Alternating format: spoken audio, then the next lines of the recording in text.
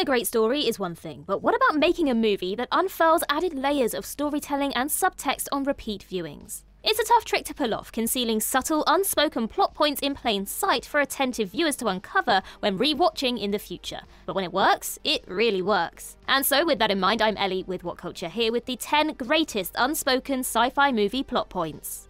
Number 10. Doc burned down his mansion to fund his time travel research in Back to the Future. In literally the first minute of Back to the Future, we see a newspaper headline which reads, "Brown Mansion Destroyed," referring to Doc Brown's family mansion, which was burned to the ground, leaving him to continue his experiments in his garage, which survived the fire. None of the Back to the Future movies ever bothered to expand upon this, though in the Blu-ray commentary for the film, writer Bob Gale stated that the shot of the newspaper was supposed to imply that Doc had deliberately burned down the mansion as part of an insurance scam. Basically, Doc torched his own mansion in order to collect the insurance money, which he could then use to fund his time travel research. Though the Back to the Future comics ultimately contradict this, it's worth pointing out that both Gale and director Robert Zemeckis only regard the movies as canon. As such, there's no reason to disbelieve that Doc committed arson to further his research. It fits both the story and the character perfectly. Number 9. Animals are more important to humans now in Children of Men. Children of Men takes place in a dystopian near future where 20 years of human infertility have brought humanity to the brink of extinction. In the film's opening scene, we see protagonist Theo watching a news report in London about the death of the world's youngest person, baby Diego, shortly before a bomb explodes. But if you pay attention to Theo's surroundings seconds before the explosion, there's a fascinating environmental cue which subtly hints at the changed nature of this babyless world. On a passing bus, we see an advert for a spring collection of expensive clothing for dogs, seeming to suggest that in the absence of children, humanity has elevated the place of animals significantly. In our present reality, the prospect of fanciful animal clothing being advertised on the side of a bus sounds ridiculous. But in a world where children don't exist and priorities have consequently shifted, it makes sense that animals would fill the void of importance. As world building in sci-fi movie goes, this is low-key incredible and actually adapted from P.D. James's original novel, which goes even further to have humans pushing newborn animals around in prams and dressing them in children's clothing. Number 8. John Hammond spared expense in his walking stick in Jurassic Park. The plot of Jurassic Park is set in motion by mosquitoes. That is, scientists were able to extract dinosaur DNA from prehistoric mosquitoes encased in amber, allowing them to ultimately produce their dinosaur clones. You'll also surely remember that industrialist John Hammond's walking stick is topped by a chunk of amber containing one of the aforementioned mosquitoes. But on the off chance you know your mosquitoes, you'll probably recognize that the mosquito trapped in the amber on Hammond's stick is actually an elephant mosquito, which are noted for not sucking blood. And so there's simply no way that it would be able to contain dinosaur DNA. While some have pawned this off as a mere movie mistake, that Spielberg simply chose to use a larger breed of mosquitoes so it would be visible on camera, there's a better explanation that slots quite perfectly into the overall narrative. It makes more sense that Hammond, a man who claims to have spared no expense on his park, and yet much evidence points to the contrary, wouldn't dare place one of his precious, ultra-valuable prehistoric mosquitoes inside his walking stick as an ornament. It's far more likely that Hammond indeed spared expense, instead intentionally using an elephant mosquito, which wouldn't be of any practical use to him, while knowing that the overwhelming majority of people who meet him wouldn't ever know the difference. Number 7. The T-1000's wardrobe fail because it malfunctions in Terminator 2 Judgment Day. The special edition of Terminator 2 introduces a plot point that's basically cut in its entirety from the more widely seen theatrical release. After the T-1000 is frozen with liquid nitrogen and shot, it reforms into its typical human disguise, albeit with some glitching side effects, where it struggles to maintain its desired form due to the damage it took from being frozen. In the special edition, we see the T-1000's hands and boots unintentionally mimicking the surrounding environment. But effectively, every indication of this is cut from the theatrical version, ensuring the vast majority of people who've seen T2 have no idea about it.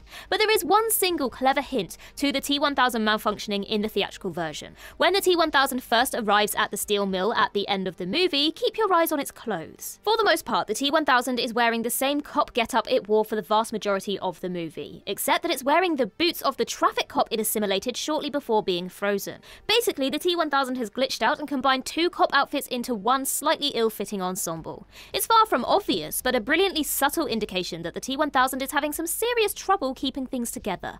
Number 6. The blind man is the Oracle's guardian in The Matrix. When Neo and Morpheus pay a fateful visit to the Oracle in the Matrix, you might recall that there's a blind man situated outside of her apartment. More to the point, despite being blind, Morpheus nods at the man who then inexplicably nods back. It's a minor moment, albeit one that certainly stoked its fair share of debate among fans. While this technically qualifies as more of a fan theory than a confirmed sliver of plotting, it's so brilliantly straightforward that it merits inclusion on this list. Though we never learn a single extra thing about this blind man, it's a reasonable assumption that he's probably a bodyguard for the Oracle, pretending to be blind to ensure he can catch any unwanted guests unawares. The man is absent from the immediate sequels, having seemingly been replaced by Seraph, who is undebatably the Oracle's guardian. Number 5. The Soviet Union still exists in Blade Runner 2049.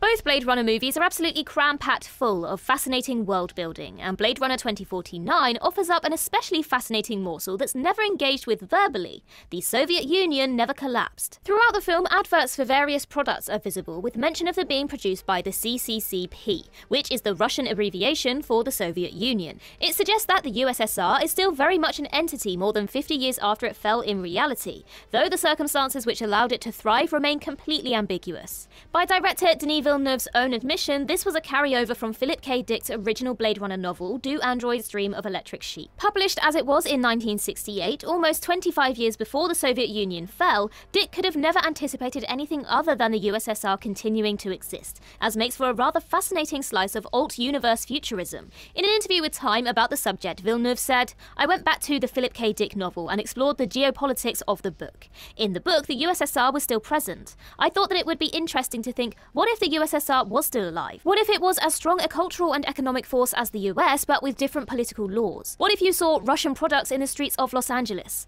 I thought that would create an interesting distorted reality that would tell my audience right from the start that they're in a different world with different laws from a geopolitical point of view." Well, there it is. Number 4. R2-D2 disobeys Luke because of Anakin in Star Wars The Empire Strikes Back. In The Empire Strikes Back, you'll surely recall that R2-D2 isn't one for obedience. When Luke Skywalker insists that he remain with the ship, R2 refuses and follows his charge. At the time of Empire's release, this simply seemed like R2 being an adorably loyal bot who knew when Luke needed help but perhaps couldn't ask for it.